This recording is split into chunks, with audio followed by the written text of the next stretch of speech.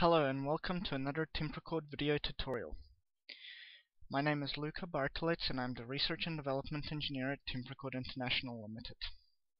In this tutorial I will look at how to use the USB reader with one of our loggers. Now this is not the full Temprecord range of loggers, but it gives us a good example. We have a Temprecord Scientific logger, we have a Temprecord RH logger, and we have our Monty reduced cost logger.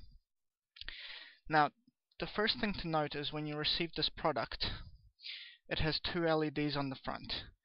We use the red LED to communicate to the reader, so make sure that this LED is clear before inserting it into the reader. The other thing to note is that there should be no metallic stickers or metallic objects in this area. If you do need to use your sticker, please make sure it's a basic paperback sticker, no metallic. The same is on our RH.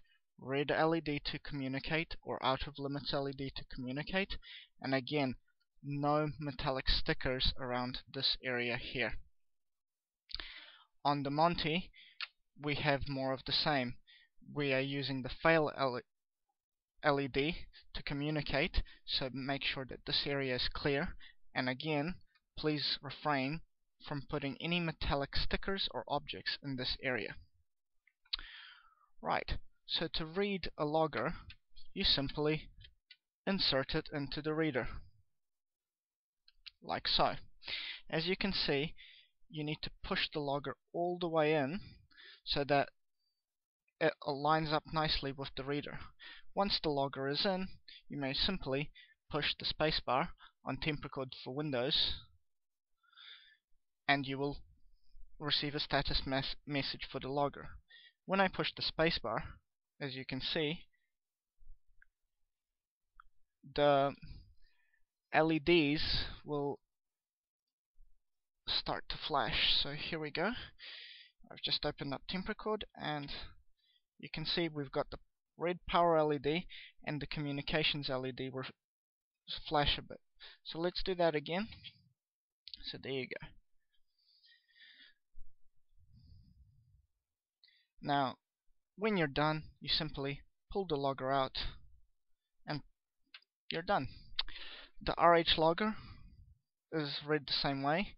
You insert it all the way in and you can see I can't push it in any further. Now, with the Monty, or the reduced cost logger, because of the smaller size, it's a bit more difficult to pull it out. As you can see, again, I've pushed it all the way in, so it goes in quite a bit deeper than the other ones, and then to pull it out, it's a bit more difficult. But it's read in the same way, and that is how to use Temprecord data loggers with a USB reader. Thank you for watching, and if you need any further assistance or have further questions, please don't hesitate to contact us, either by visiting our website at www.temprecord.com or emailing us at info@temprecord.com. Thank you.